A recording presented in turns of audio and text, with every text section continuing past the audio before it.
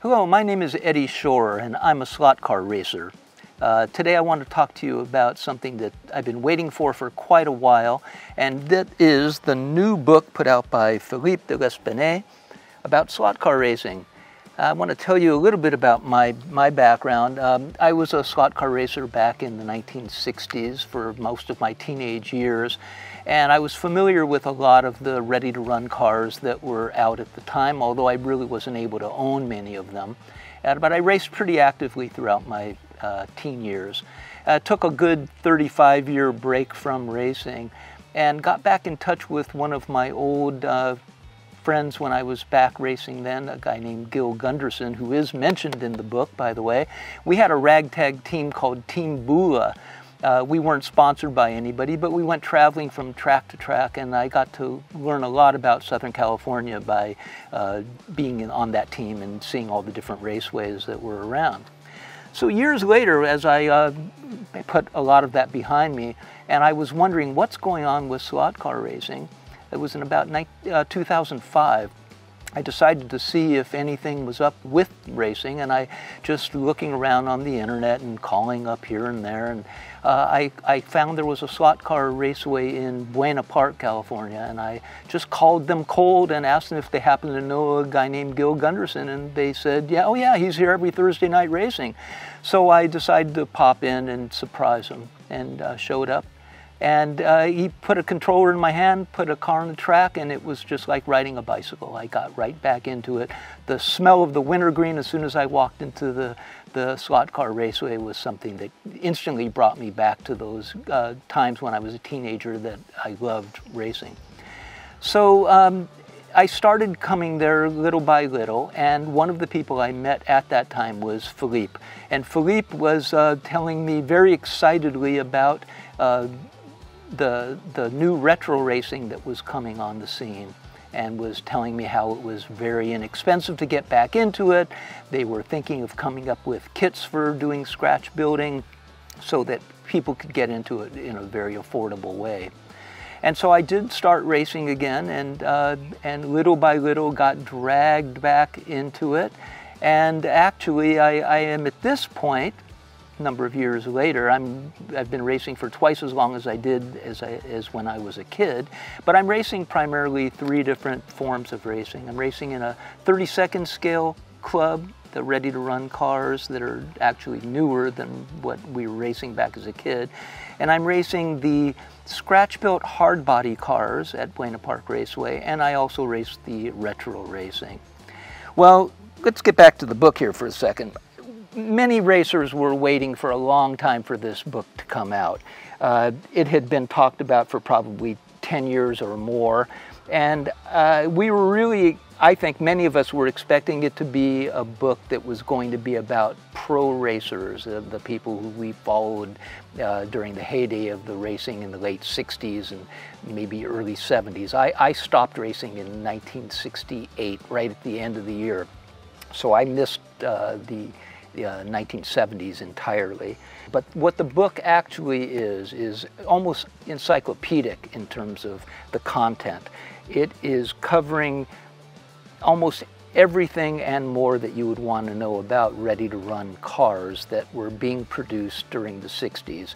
There is quite a bit of information about the history of slot cars, going back to debunking some of the theories about where they came from, and lots of little personal tidbits that some people maybe have talked about, and those of us that are into racing, have seen on the blogs.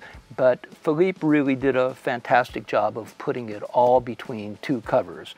And these two covers, by the way, are quite solid. It's a very strong, hard book, this particular hardback, and it's a good thing it is because of how wide it is. You'll see as I open it up, it's wider than 2 feet when it's all open. And it's okay for holding on a lap, nice and sturdy on the lap. I'm not so sure it would be as sturdy in the softback version that will be coming out. But as it is, it works fine. It is very wide, full of wonderful photographs. It seems to be primarily highlighting the collection that Scott Bader has at the Los Angeles Slot Car Museum. It shows lots of photos of tracks that were around back at the time. There's some mention of the clubs that were around at the time, but those seem to be less written by Philippe as compared to just getting certain people that he knew that were in the clubs to write little bits about them.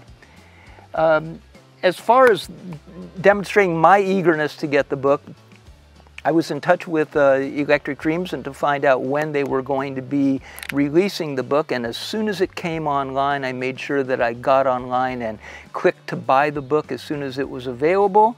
I was keeping in touch to find out when were they going to actually have it available for sale, and they mentioned that people were going to be able to get signed copies by Philippe, and so it turned out I was the first one to order it. I was the first one to get down there for the signature, and I was the first one to pick it up, and I'm so happy that Philippe did sign it, that I am #1. So that's something I'm very proud of.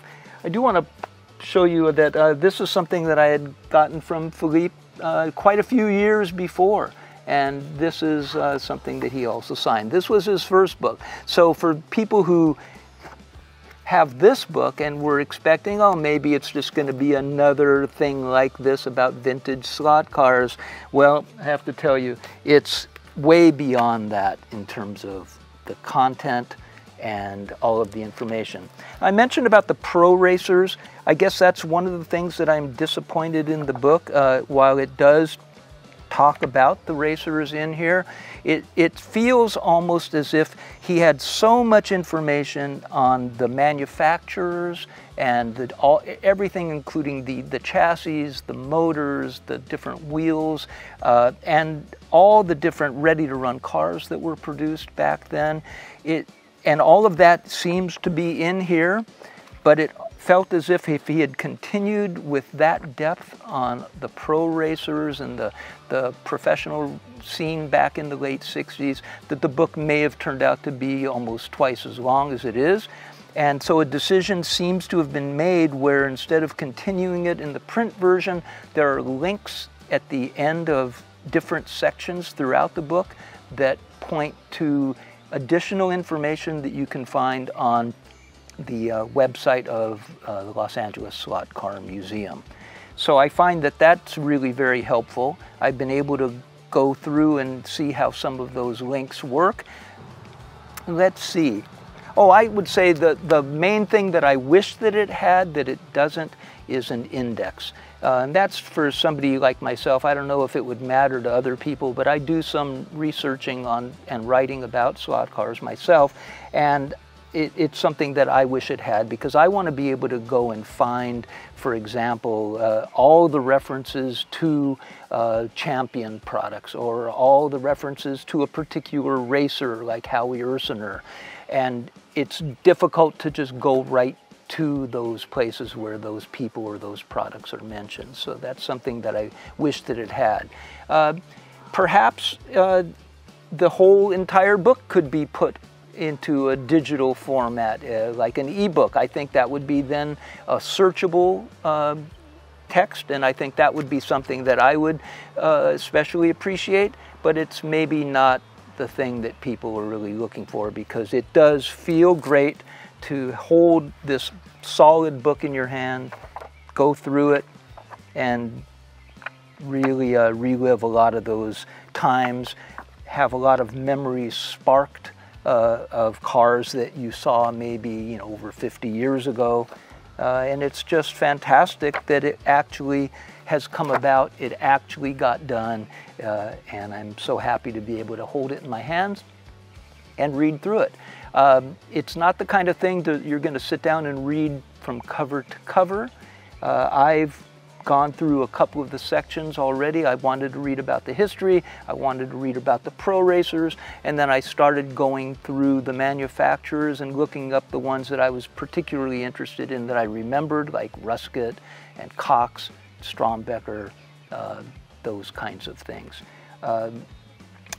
doesn't have information on the newest slot cars, or I should say it has very little information on the newest ready-to-run 32nd scale slot cars like Slot It, Thunder Slot, Revel Slot, those kinds of cars. But that's not the focus of this. So as long as people understand what this is, which is primarily dealing with the 60s and the history before that, and in particular all of the thousands of cars that were produced back at that time, with a real insider's look on all of these things, I think you'll be very, very satisfied with what it is.